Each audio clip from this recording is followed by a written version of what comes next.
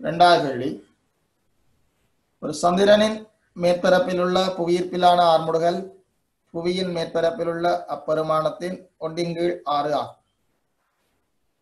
என்னென்றால் எங்கள்ட புவியினுடைய ஆர்முடுகள், புவியினுடைய ஈர்ப்பு ஆர்முடுகள் என்று பார்த்தோம்னா நாங்கள் படிக்கிறோம் என்றால் 10 மீட்டர் செகண்ட் -2 படிக்கிறோம்.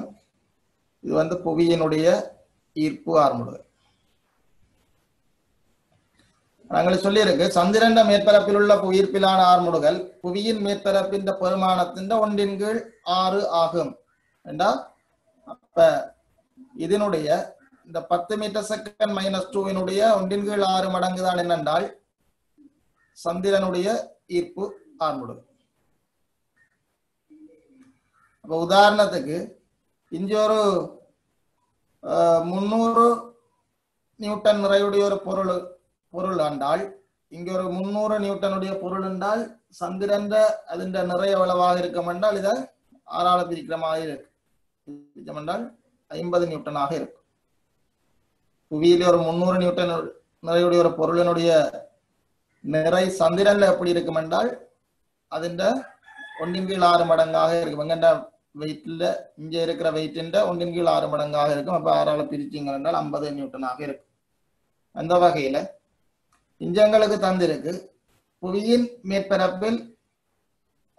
மேற்பரப்பிலான ஆர்முடுகள் 10 மீட்டர் செகண்ட் -2 எனின் 60 கிலோகிராம் துணிவுள்ள ஒரு விண்வெளி பயணியின் நிறை சந்திரனின் மேற்பரப்பின் மீது யாதாக இருக்கு.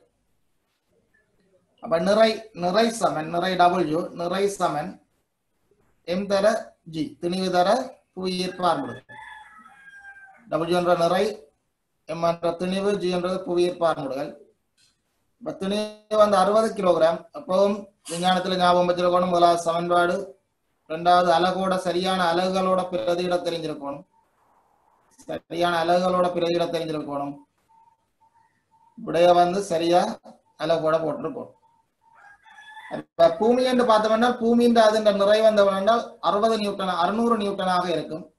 எங்களை கேட்டது சந்திரன்ல இதன் நிறை எவ்வளவு கேட்டது. சந்திரன்ல இதன் நிறை 600 நியூட்டனின் கீழ் 6 சுருக்கினீங்க என்றால் 100 நியூட்டன்.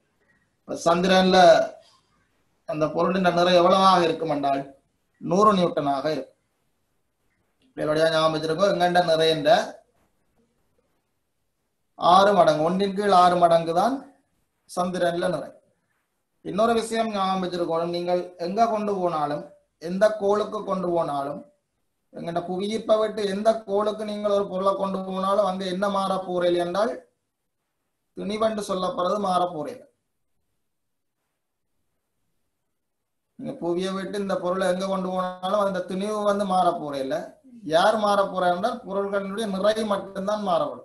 ஏனென்றா இந்த நிறை என்றது தங்கி இருக்கிற காரணி என்னென்றால் அதனுடைய ஈர்ப்பு ஆர்முடுகள்ல வந்து நிறை வந்து தங்கி இருக்க போகுது. W நிறைன்றது ஈர்ப்பு ஆர்முடுகள்ல தங்கி இருக்க போகுது. இந்த துணிவுன்றது எப்பவுமே என்னவாக இருக்கும் என்றால் ஒரு மாறிலியாக இருக்கும். துணிவென்று சொல்லப்படுறது எப்போதும் ஒரு மாறிலியாக இருக்கும். ஞாபகம் வச்சிருக்கோம்.